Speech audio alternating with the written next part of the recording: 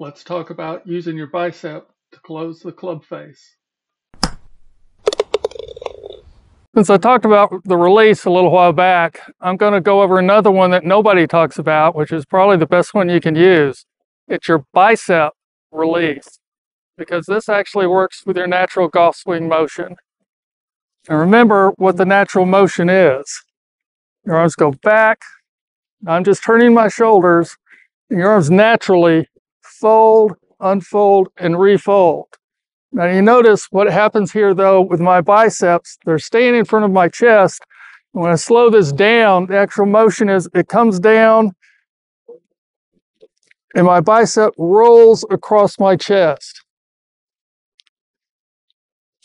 Okay, you come down, bicep rolls across your chest.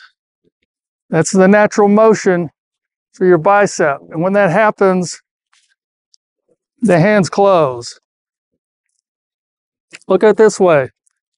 I've got my hand flat and my bicep, all this is relaxed. I just take this elbow and just roll it. What happens? My hand closes. If it had a club in it, the club face would be closing. This is the natural motion. So if you want to give a little jump start to your club face closing, just learn to take this elbow point and point it down at your stomach. Just think of coming down, point it at your stomach.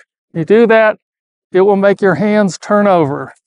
Again, okay, so see I've got it like this, just relaxed. Turn that elbow,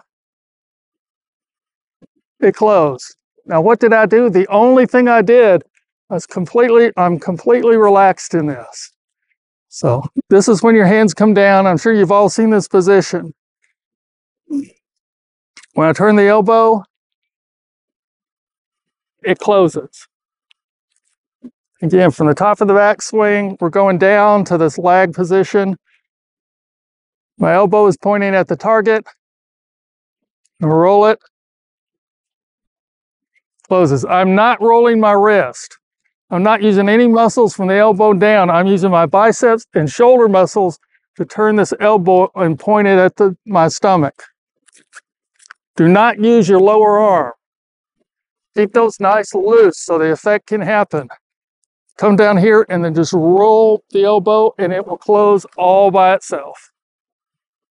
So learn to use your bicep to close your club face. I call it a bicep release. And don't use your lower arm or hands to close the club face. Don't be handsy. Learn to relax your hands and your lower arms and use your bicep to close the club face.